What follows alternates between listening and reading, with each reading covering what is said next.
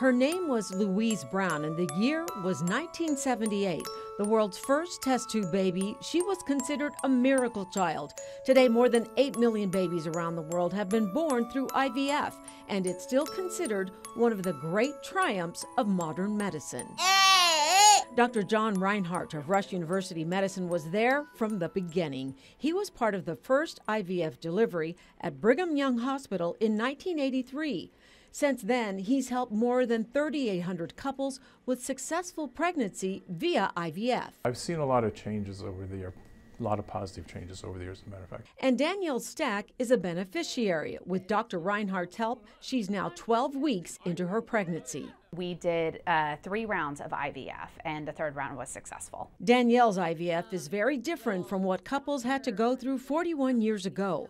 That's because more than a decade of major discoveries has dramatically changed the process.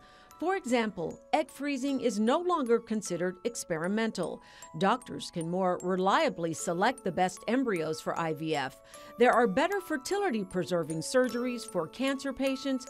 One of the biggest inroads, men who never thought they would be able to father a child now can, and the actual egg retrieval procedure is less demanding. We used to do major surgery for the retrievals. Now it's a 10-minute procedure, literally 10-minute procedure done under IV sedation. And when it comes to success rates, it used to be 5%, not anymore. If you have a tested embryo in the right patient today, you should have a 50-60% pregnancy rate per transfer. Danielle calls herself one of the lucky ones, and she's looking forward to her new arrival. But she and Dr. Reinhardt want couples to know, though it's worth it, IVF is not easy. It's also shots that are also hormones that make your body think that you are pregnant, but you are not pregnant. So there is an emotional toll going through it too. It's worth the price that people pay, but there is a price.